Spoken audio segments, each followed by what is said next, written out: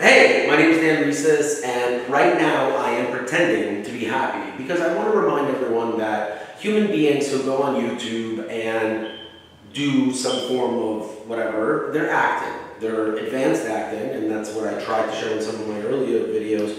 But me, inside, I am very much upset, crying, and all these things. But I just got the plaza back, so I got my studio back, and we are now in the Rocky 2 moment. So Rocky 1 is done, and I had the shit beat out of me, but I'm alive, and now I'm a contender. I know you don't know what that means, but I'll show you in a little bit. You see, this video today is sponsored by Stack and Stack. Stack and Stack is a criminal organization masquerading itself as a brokerage firm. And you'll see that, just like I have put on federal racketeering cases, this YouTube video will continue to exist, and the best that they can do is ignore me. Because not ignoring me, or let's say that you're not running a criminal operation and your name is Brian Bombs or Don Biasi or Richard Trank or any of these people, you could easily send me a cease and desist, which has validity, which then violate my constitutional right of freedom of speech. But the point of all of this is that you can't just go on YouTube and call somebody a criminal without having evidence. Furthermore, it is very important for you to understand that these cases that I have filed over here, I can get into a lot of trouble. So the only thing that people that hate Dan Rieses have to do is prove me wrong on these two. And then all of a sudden, you got me on filing a false claim and all that stuff. But there's one problem with this whole thing. They are all true. And I know it took me a long time because I'm not an attorney, so it took a few years. But I have the third case that I'm about to file. My story is not that different than anybody else's. COVID hit. I was hit very hard with a bunch of lawsuits.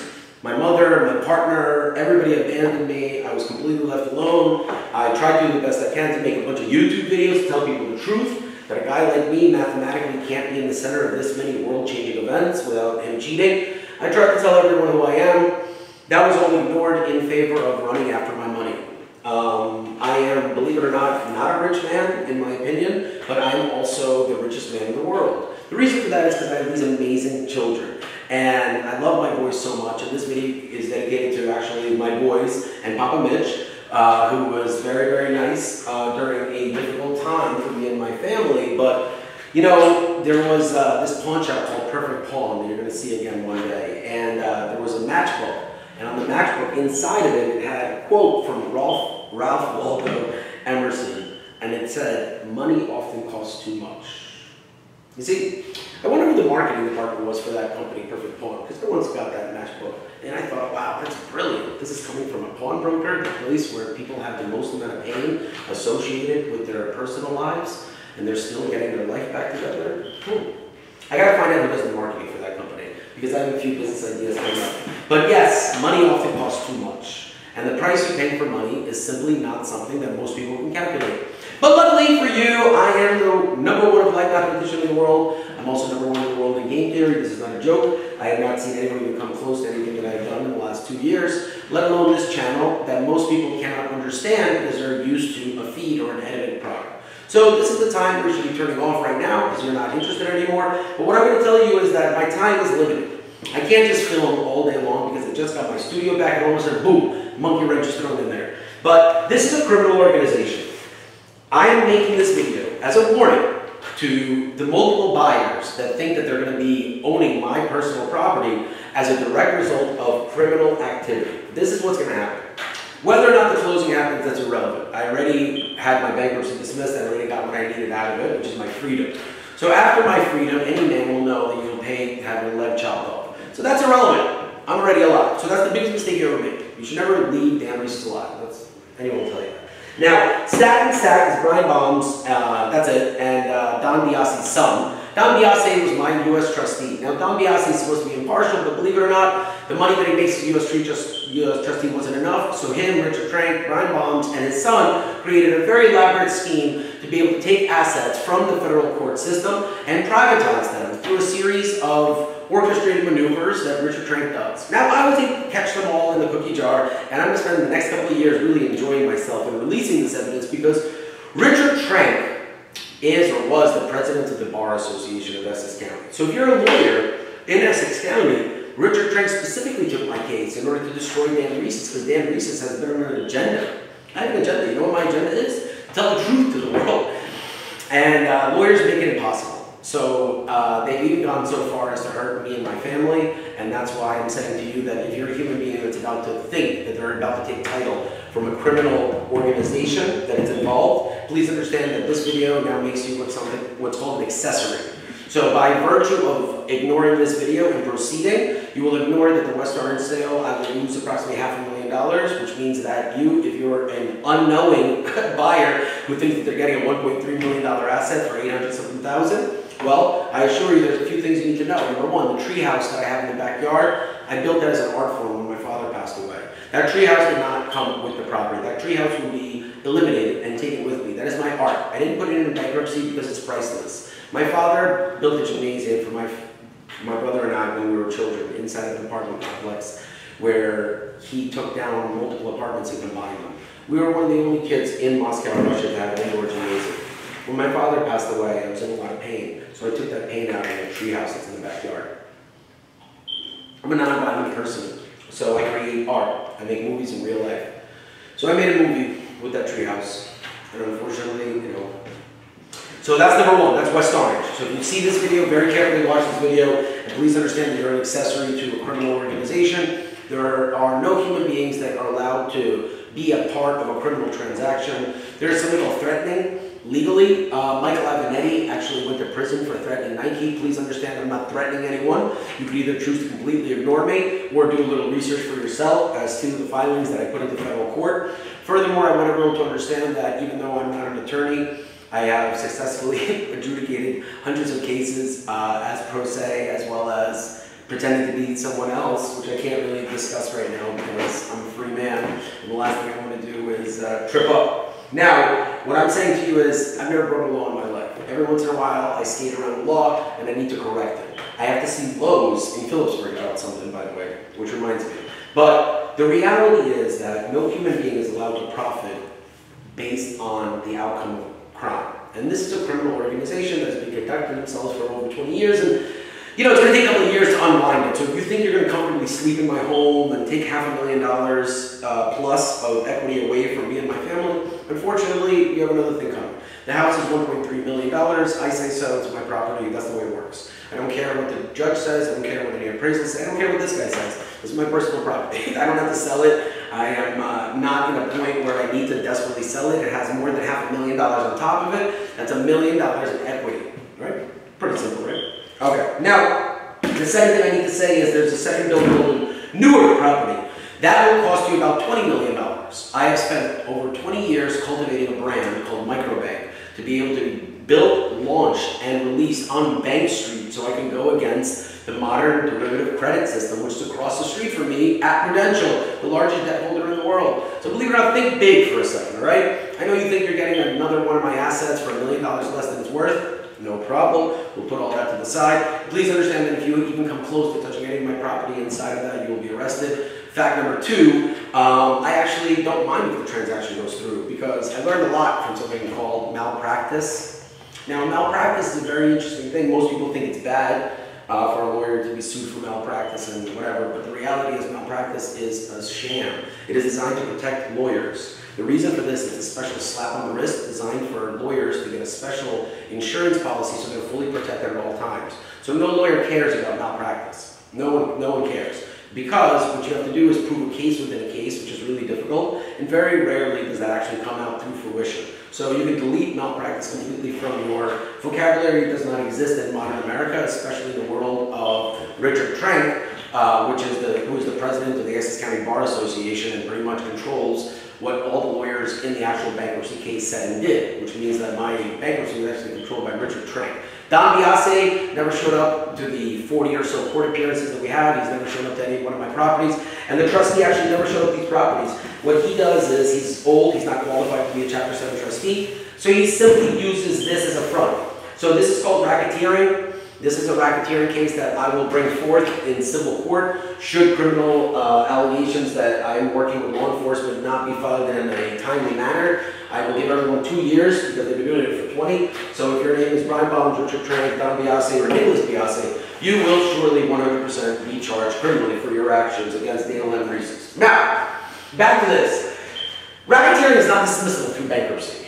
That's why it was really important for me to adjudicate all of my defense claims. I couldn't just go into suing people the second it happened. I had to very carefully make sure that there was no possible way for anyone to accuse me of frivolously using the court system, which means that I complied the best I could with every motion, with everything you can imagine, up until the point I filed bankruptcy, which is what you're supposed to do. And then after I filed bankruptcy, I realized that I wasn't able to get the services that I filed for, which is also fraudulent, and there's something called the Barton Doctrine. Judge Sherwood, you're the best.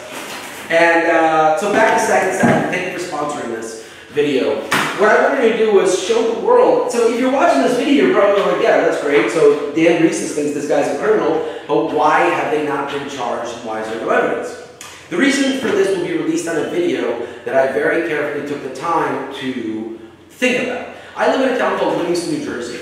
We have a very big problem in our town with car thefts and things like that. The reason why they continuously happen is because we are not just soft on crime, we don't prosecute criminals for fear. And if you live in Livingston, New Jersey, you should follow my channel, because what I do is I call out people for lying and not doing their job and then being put in a position. So, short story long, I had a watch stolen from me, and it was theft by deception, which is something you need to look into. I had a girlfriend of mine right before I declared bankruptcy, maybe a year and a half before then. This human being pretended to want to do a loan for me, but instead he took my property. It took me a year and a half to get my property back and to get him into court, but no charges were actually formally filed except a slap on the wrist, and this is a $150,000 watch. Now, I couldn't understand. I was going crazy. I live in Livingston, New Jersey. It's a great town. I couldn't understand what was going on until I met Mr. Berliner, the prosecutor. Now, if you notice, I'm wearing a hat. Forward or backwards, the same thing. That's because my hair looks crazy in this video. And it looks like I'm crazy. And I just wanted to let you know that if you're watching that video and you see that I am very upset or angry, please put yourself in my shoes. Look at the facts. Look at the facts of living in a town your whole life that you have supported. And look at the fact that the prosecutor, the head cop of the town, will support criminal activity because the other person has a private lawyer, and I'm pro se. So if you live in Livingston, New Jersey, you, with Mr. Berliner as the prosecutor, have absolutely no chance of feeling safe in your own house. Please use me as an example, and just like Frank White says, you're welcome! You're all welcome! I love movies, and I'm not violent, but you're welcome. Livingston, New Jersey, you're welcome. I found out a big problem for why we have continuous theft, and because car thieves and any other people that choose to steal from the Livingston Mall, and within my own eyes, I watch the prosecutor do absolutely nothing for the continuous amounts of criminals that continue to come here. Please remember, I'm a human being who is all pro bail reform, as well as I have been to multiple prisons. I believe in the justice system, which means that there is no justice if you have absolutely zero ramifications for your crimes. I don't mind. Even, like, let's say somebody proves that this is wrong and I have to do 6 months in federal jail. Great, you proved it. But there's one problem with this. You would have to be like Richard Trank and these guys that make up a story. And you can't do that in federal court. And that's why Richard Trank is so scared right now. And that's why he's doing everything he can. And believe it or not, I filed for voluntary bankruptcy. And if you're an attorney who finds something really funny, Richard Trank is so scared of me that he filed a motion to put me back into bankruptcy involuntarily, even though there's no legal precedent whatsoever. But he's so scared. He's so scared. He's so scared of the truth. But the truth is going to come out. See, Mr. Berliner knows Richard Trank very well, and Mr. Berliner already had a preset disposition for Daniel and Reeses, so I had no chance whatsoever. So please understand that if you live in Livingston, New Jersey, my name is Dan Reeses, and my personality prevents me from having any proper legal protection. That's right, you might think that's crazy, but if you live in Livingston, New Jersey, you'll understand this very well. Because in Livingston, New Jersey, your personality is far more important than your character. How you say, how are you? Good to see you. Being nice, that's a lot more important than standing up to bullies. Because standing up to bullies is really, really hard. I went to Livingston High School. There's a really awesome juvenile detective named Mark Detour. If Mark Detour ever has the ability, I would love to get him up here and talk about bullying, especially this was my bully. Him and Alex Antunes, actually. And his father, his brother became a cop, Alex and I think Jose Antunes, who is a very nice guy, who has nothing to do with childhood drama. I love Livingston Police Department. And what I want to do is make everyone in Livingston respect the police department. You can't respect the police department with a prosecutor like this. There's no police officer that can do their job, guys. If the prosecutor is going to get everybody off the hook, there's no motivation, there's nothing whatsoever. My person that like committed the crime against me is a multi-millionaire who launders money. So this is not like some mother of four trying to steal groceries on Route 10. There's a big difference between the two of them. And if you're someone who's stealing groceries, honestly, you should not be put in jail. You should be provided with civil services that Essex County has, which is designed for human beings who get to a point of desolation that they have to steal their food. I mean, you know, like, I've never pulled unemployment for once in my life. I've paid taxes my entire life. I do this so people who need food do not have to steal food. I don't do this so Mr. Berliner can flex his nuts and let criminals run away with hundreds of thousands of dollars of assets and act like nothing is wrong. Now, there is something wrong, and that's why I waited until I got some authenticity back regarding what exactly transpired. So the last thing I want to do is embarrass myself by putting up a video that's not true, but unfortunately, everything you're about to see is 100% truth. The whole truth and nothing but the truth. My name is Daniel Embresis. I am a human being, believe it or not. I've never lied one time on YouTube. I've made certain mistakes due to the amount of pressure I've been put under by friends and family and people who have pretended to support me who actually in secret go against me. And all this is proven in one of these cases. The other case is just to show you how people like myself are used by people who have more money than me. I was raised poor, I grew up poor, I'm a self-made man. I know most people in my town have no idea what that is. Me making that statement and saying that I'm different than other people will offend the people that are not self-made, but I am. I'm very different. When you're self-made, you know you can do it 100 times over, and I'm not even going to get started until August 13th. I have this amazing barbecue business, and I know everybody wants me to make money, but like, I'm back, okay? I'm back. I got some really important stuff to do right here. Unfortunately, I got to run because my mind is somewhere else, so I want to cut this video short, but I have to get this out because I wanted to let everybody that's about to think that they're about to get 2 of my 19 buildings. I will have 17 left. It's okay. Believe it or not, I'm a very lucky man. I have 2 beautiful boys and a beautiful wife, and what else would you want after that? Now, regarding the money part of it, I got it. I've been doing this since I was 8 years old. You have nothing to worry about. You'll see lots of money, wow, everything will be great, okay? This is more important. Stopping suicide is really important. That's not a money thing. Ooh, we gotta get the AC back up and running here. It's good to have power, it's good to be back. I apologize if I was very quick. This message was a legal, civil warning for everyone to pump their brakes and give me a chance to present my appeals to the federal court regarding the decisions made upon the dismissal of my bankruptcy. My name is Dan Reeses. I do not lie. I know some of the things that I say are very, very disturbing. I want to remind everyone it was involuntary. I was vomiting saying that. Because the truth is, if you watch my videos and you're offended, you're a sadomasochist. You're voluntarily watching things to hurt yourself. Like Adam Kessler. Like Adam Kessler, if you watch this video and you hear me say that your wife loves to wear headbands because she has a receding hairline, just like her father, then okay, fine, your wife is bald. There's nothing wrong with that. There's a Friends episode where Christine Taylor, dodgeball, I'm making it in Phillipsburg, Christine Taylor shaves her head. There's plenty of beautiful bald women. There's nothing wrong with being bald. Larry David goes into why being bald is not bad. So if you're Adam Kessler and you choose to watch this video and you realize that your wife and all that, you know, it's a receding hairline. It's not a big deal. There's nothing wrong with it. You know, not everyone has the kind of hair that my wife has. You can't just like, you can't have grace. You can't make grace. It's a Seinfeld episode. Anyways, Ashley's a very pretty girl, you know, but there's nothing wrong with her whatsoever. And see, like, I have widow's peak. I mean, are you going to make fun of me? No, of course not. That's the whole point. That's why people who are saying nasty things about Ashley Kessler and her hairline and how her headbands smell because she wears the same ones every day, they're mean people. They're not nice people. Ashley, you should not be friends with these people because these are the things that are going around town and that is not cool. You don't deserve it. You're a mother and no one deserves this. No one. So, but Adam Kessler, you will see what your actions have done to me and my family in a federal lawsuit that will come eventually when I have time. And my name is Dan Reeses, and I really don't like bullies. I don't like bullies, and you know what I don't like even more? Secret bullies. The ones that hide in the shadows. And we're about to pull them out, one by one. So the first one we're going to pull out is going to be Prosecutor Berliner. And you're going to see exactly what happens in Livingston, New Jersey when you're a victim of an actual crime, of how little the municipal courts or the prosecutor, in particular, Mr. Berliner, gives a shit about you as a victim. Peace.